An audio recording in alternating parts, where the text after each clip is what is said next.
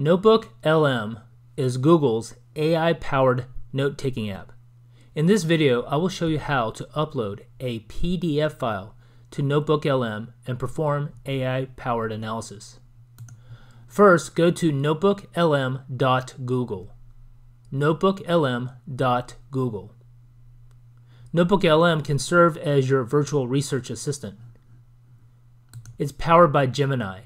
Gemini is Google's most advanced artificial intelligence.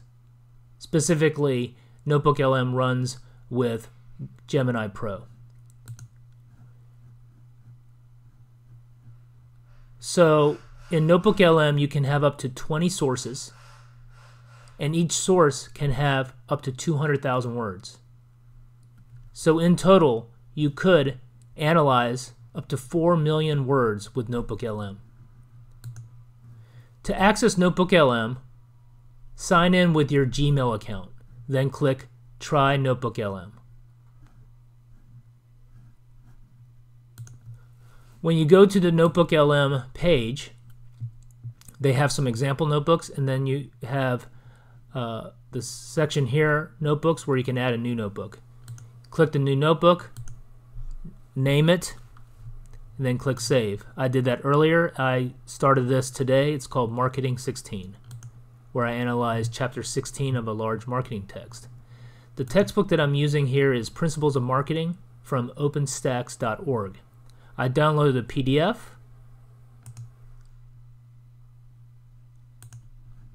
of the entire book, which is 713 pages. I was interested in Chapter 16, which related to online marketing.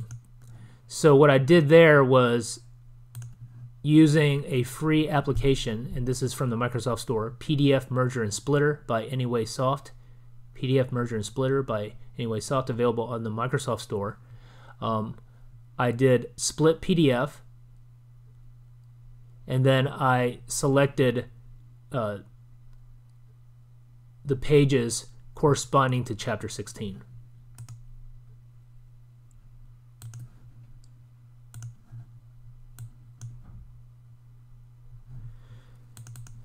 So then I opened the PDF file in Microsoft Word and did a word count. And this Chapter 16 has 14,000 words, which is under the 20,000 word limit.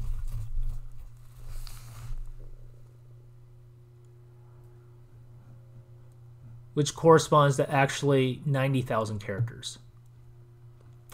But Google's NoteBookLM uses words as its measure of limitation. So it's 20,000 words per source, and you have 20 sources. So I'm under the 20,000 limit. 200,000 words. Oh, I'm way below the limit.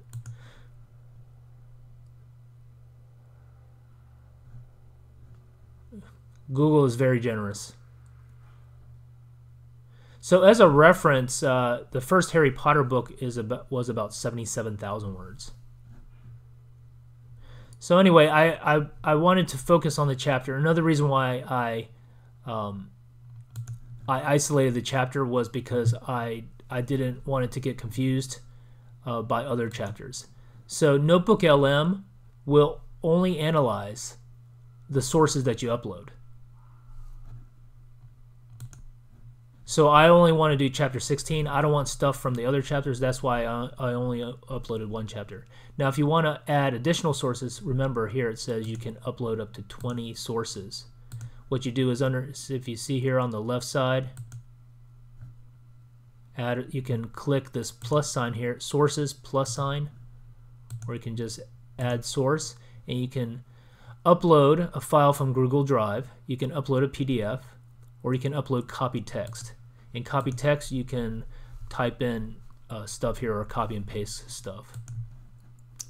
Now, this is a very important thing here, is that actually let's do a copy text.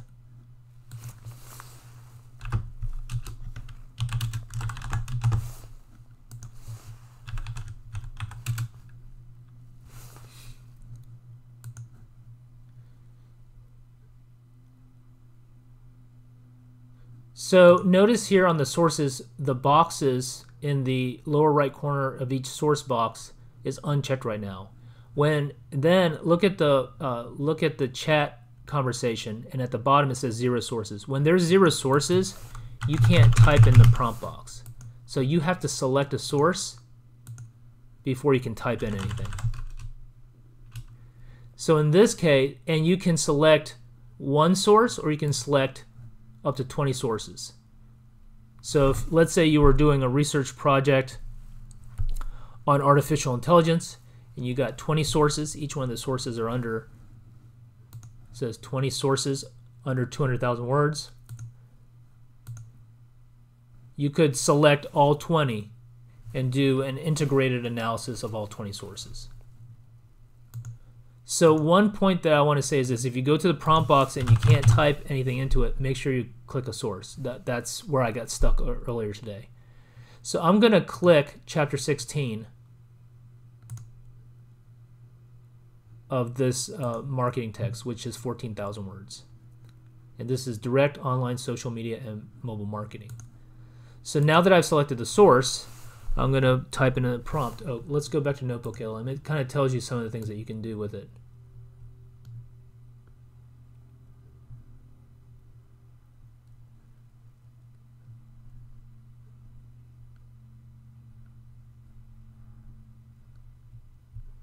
Some of the basic things is you can ask it to summarize, create a study guide, and also outline your source material. In NoteBookLM, here we go: study guide, outline, suggested related ideas. So summarize, study guide, suggest related ideas.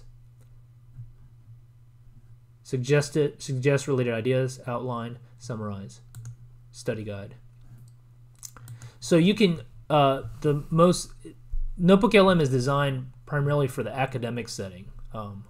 So college, high school, but also professional settings, or any situation where you want to isolate the document. So one of the main features of NoteBookLM is that it's grounded in your sources. So it's not going to draw from outside material. It's only going to use your material, which is a very, you know that you're not getting leakage from the outside world. So you know what your sources are.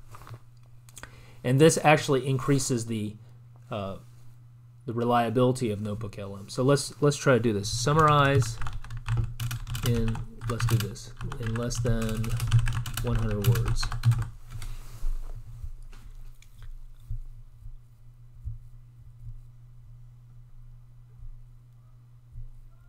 Okay, here we go. So it gives me a summarization. It says here, summarize in less than 100 words. That's my prompt. And what I also like about NoteBookLM is that it gives citations. So we see here, citation 1, this is where it got its discussion about mobile-friendly emails. 2, and these are so when you click the citation,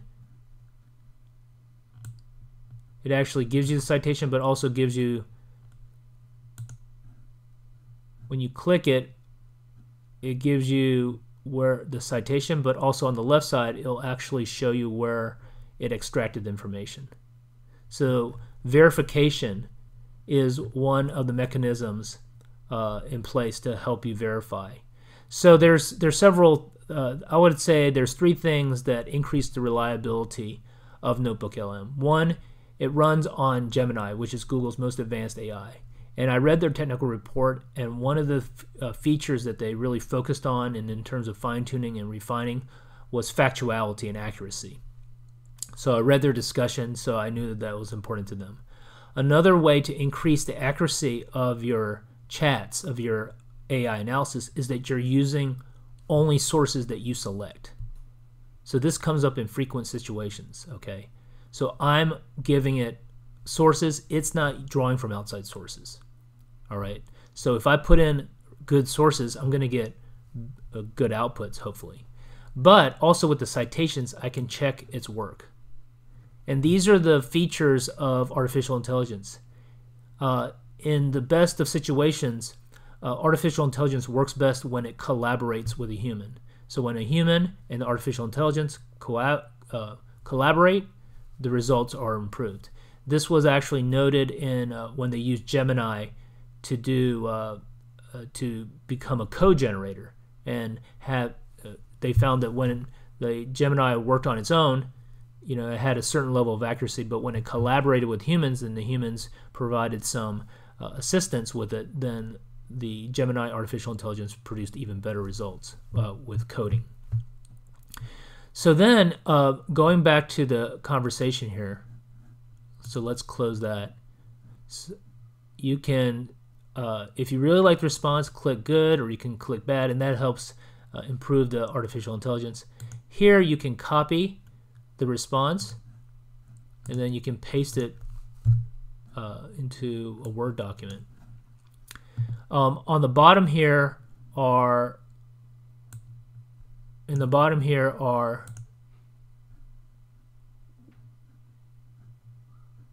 you'll do related questions like what key ethical issues arise. So sometimes they'll give you related questions to help you expand your analysis.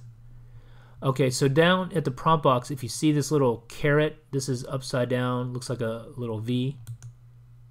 This closes and opens the chat.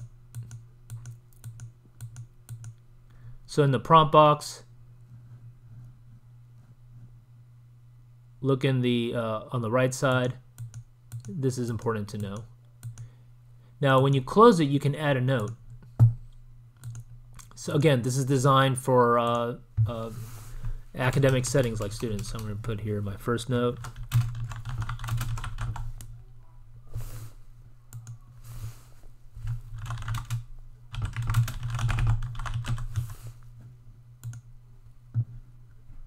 You can then add another note.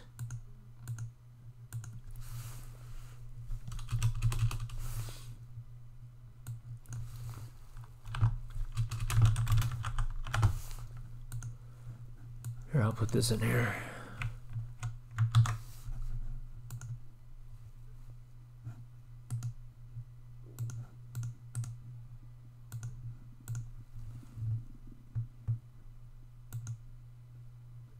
So you can also delete the notes.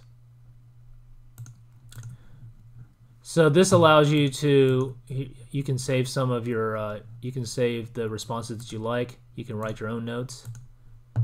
And so then if you want to open up the chat again, you click this little arrow.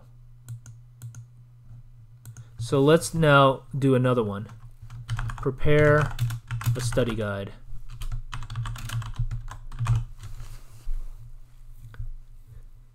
So on the NoteBookLM website, they said you can use it for outlines, for summaries, study guide, suggest related questions.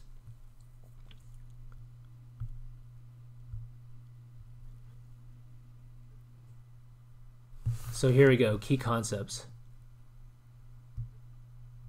Online direct marketing, social media marketing, mobile marketing, website marketing, ethical considerations. Click Citations, and then here there's suggested suggested questions. What are the key characteristics of successful mobile marketing strategy? What are some of the benefits of using social media marketing? Okay, I'm interested in this first one. What are the key characteristics? It'll suggest questions for further analysis.